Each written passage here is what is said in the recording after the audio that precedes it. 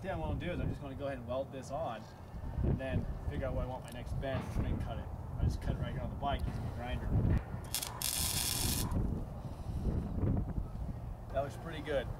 So I got this one more big bend. I'm pretty much going to think of it as 290s because I got two pipes I got to go 90 degrees with. So first thing is find center, cut it, and make the 290 so I can do each one separately. All right, we've trimmed our first bend off this side. We put an index mark in to keep it parallel with the frame rails. So I'm going to go weld it, but I'm going to go ahead and not just tack this one. I'm going to go put a good weld around it because our next one's got to clamp to this and hold. So I don't want it to actually move anything. Before I actually extend it anymore, once I'm done, I'm going to weld the rest of these headers all the way up. And then we're going to clamp the header in place before we do the add-on and then the rear mounts.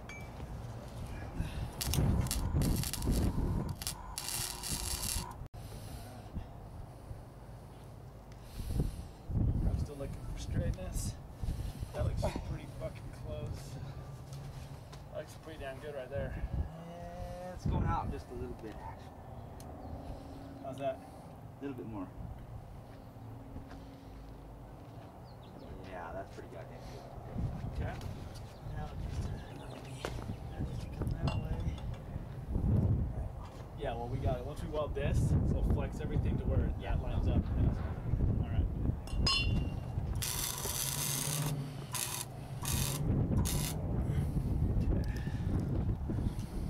So, when I actually pull past welds, I'm going to turn my machine down a bit, which is just a button on the front. I'm just going to turn it to the minimum setting. Then the first pass, I'm going to figure out my wire speed. But on flex coil, your wire actually runs a lot faster. A lot harder gauge. So then I want to drag the weld kind of fast so it doesn't blow through, basically. We got this one sitting where we want it with the clamp. It's welded up pretty solid. Now what we're going to do is we're going to make this pipe, and we want to bring it in right next to this one on the inside. And we already have our 90 that we cut out of our U originally, and we left ourselves enough space. It's going to sit a little lower probably, just to clear an engine bolt. But all I got to do on this one is just kind of hold that there in a parallel, give myself a mark to cut my length off. This one, you can see, it's going to sit a little lower. So. Is it lower? You want it lower? Okay. Yeah. Here. So I got a mark. Then I'll take this off and cut that. Then we'll do our fit up on that angle. Alright, so these little things I made, a couple pieces of angle tacked onto a vice grip. They make putting these on really nice. So the main thing you have to concern ourselves with now is we gotta get the lengths pretty close to the same. It's a parallel twin. They're really, I don't know what the right word is. There you go. They're sensitive. They really like to have them the same length. And on a 500 for a 5,000 RPM range, the correct length's right about 40 inches for the back of your valve. So we know from back of valve to end of that spigot was 3.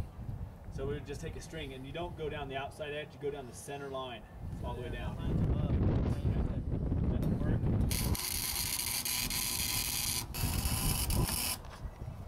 Alright, so that one's done. So now I'm going to grab some string. I'm going to go ahead and measure on the inside. Just give myself a length. Whatever this ends up at, I'm going to make this one the same length. So it's probably going to end right about here. Okay, so we're going to go ahead and we already cut it. We measured the difference, and instead of using string, we actually use a housing of a cable because it bent really nice, which worked out really well. This pipe came out at 43 inches, which is pretty close to where we want it. So we had to add 11 inches to this pipe, which brings them only off about 4 inches in the back. So I'm going to go ahead and get this one tacked up. Go ahead and add a couple mounts to the back.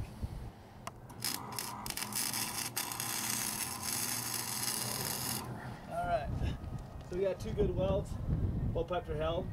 So now we can just kind of flex it and get them lined up where we want. And then we're going to put the mounts.